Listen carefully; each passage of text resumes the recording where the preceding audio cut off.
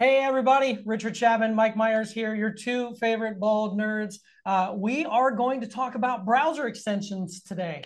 I've got some favorites that I use on a daily basis. Mike, I think you've probably got some browser extensions you use as well too, yeah?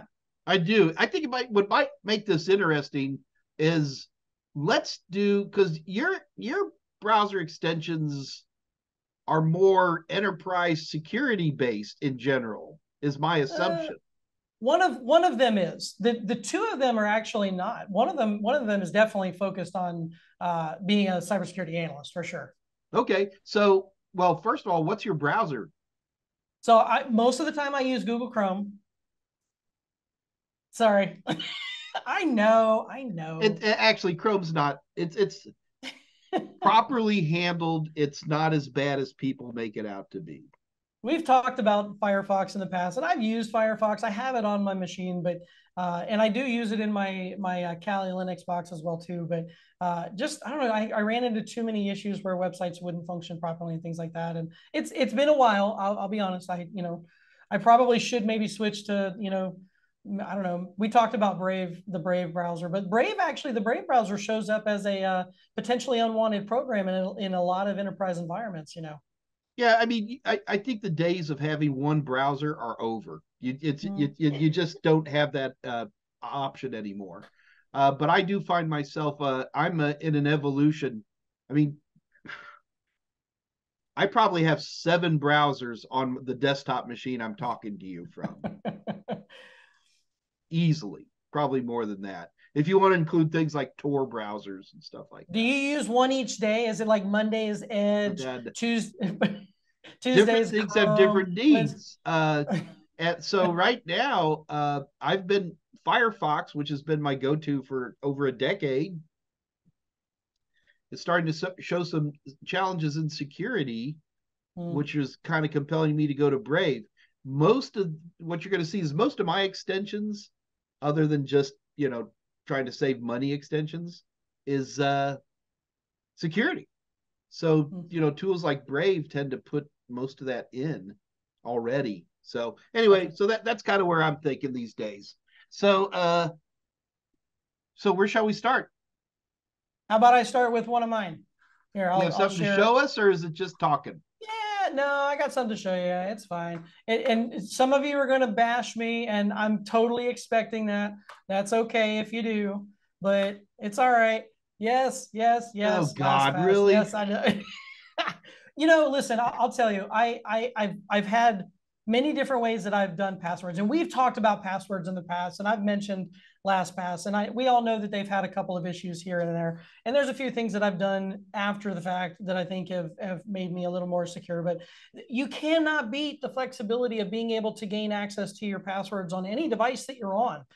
It's really, really very flexible and helpful. I got to say, it makes the days of remembering passwords a little bit easier. And I'm not saying you got to use LastPass. There's tons of other applications out there, but I do like this one. I think it works pretty well. So there's my first browser extension.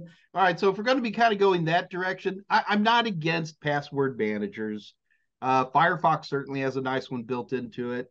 I believe Brave does as well, although I haven't used it. Uh, I've just always been a little about giving away my passwords to Big Brother, and Yep. I still I do sort of use them.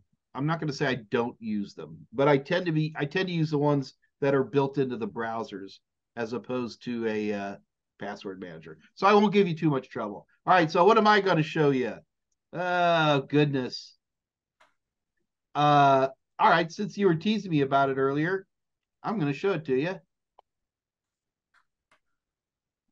Hang on. Sharing the screen, sharing the screen. How do I share the screen? I think this is the right one. Can you see that? Capital One, I yes. do.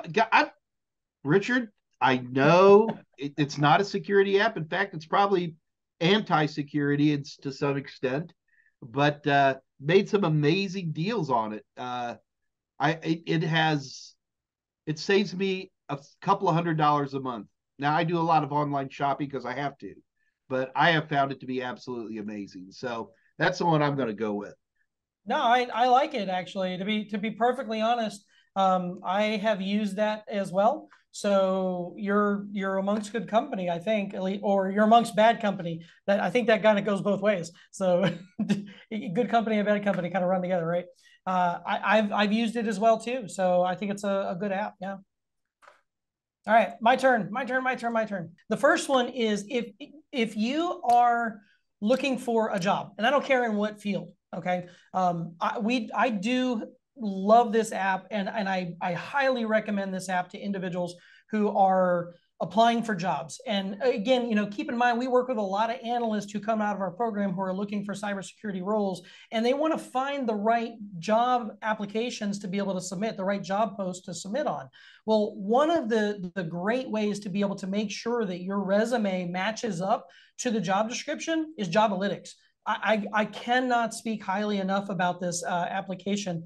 If you go and pull up a job description from a post, and it doesn't matter in what job board, LinkedIn, Indeed, ZipRecruiter, you name it, you can run your resume against it, and it'll give you a percentage match compared to the job description. So if your resume is like a 10% match to the job description, well, either that's a completely wrong job description for you, or your resume is severely lacking in the proper verbiage and terminology that you need to be able to apply for that job. And it's a really, really simple tool to use.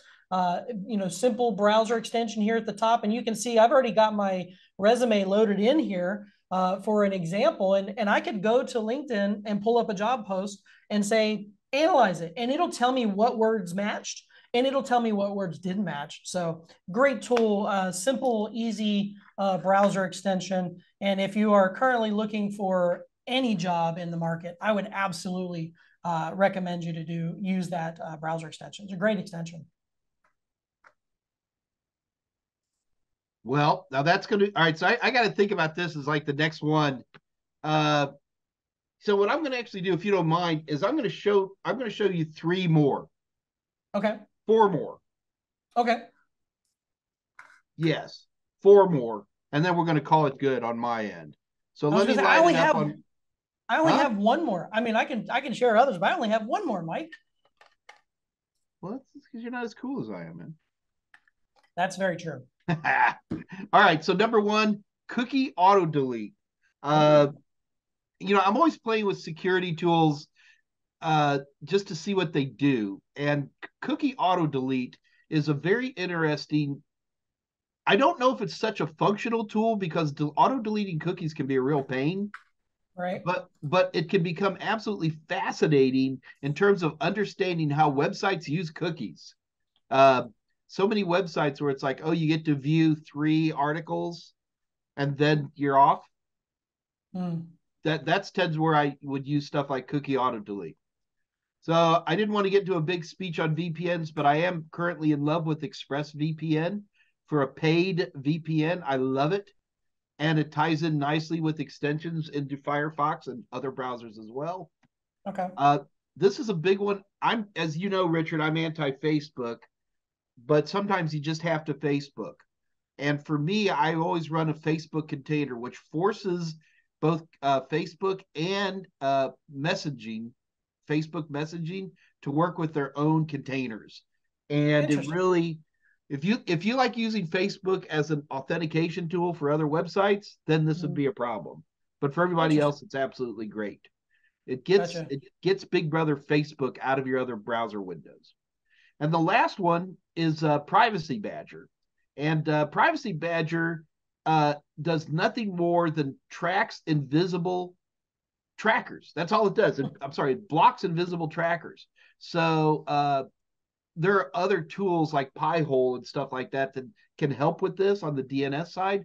But Privacy Badger, which has been around for a while, is still a pretty popular tool. So very cool. Those are going to be the one.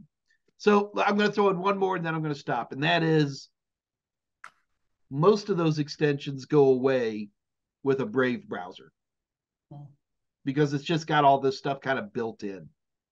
The only downside I'm going to tell anybody, whether you use a Brave browser or Firefox with extensions or what's that thing you use? Chrome? I'm kidding. be prepared to tweak extensions.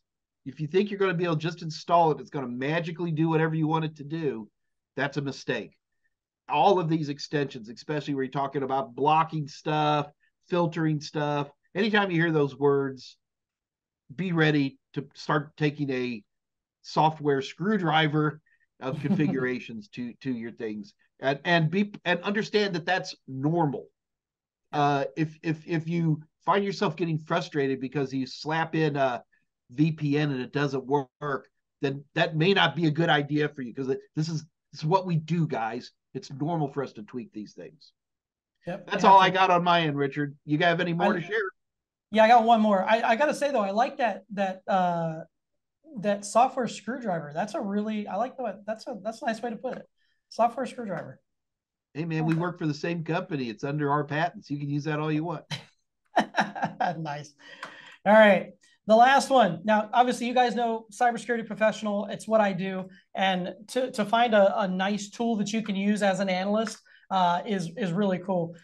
This one was actually introduced to me some time ago by actually one of our analysts in the program. So just shows how on top of things they are as well too. It's called Sputnik. So it's got a great name. I love the name. It's awesome, right? If you're a sci-fi space guy, stuff like that, Sputnik's a cool name. I like it. But it's a really, really handy tool to be able to use some of those open source intelligence tools that we talked about in another episode to be able to quickly improve the speed of your workflow. Let me give you kind of an example here. If I'm investigating, say, a proof point alert, and I've got an IP address here, well, I can highlight the IP address and right click on it, and it takes me right to my Sputnik as an option. And then I can check the reputation of that IP right there by just very quickly doing it. I don't have to copy and paste it into the tool and drop it in. And real quick, I can see that this IP address doesn't show up as malicious.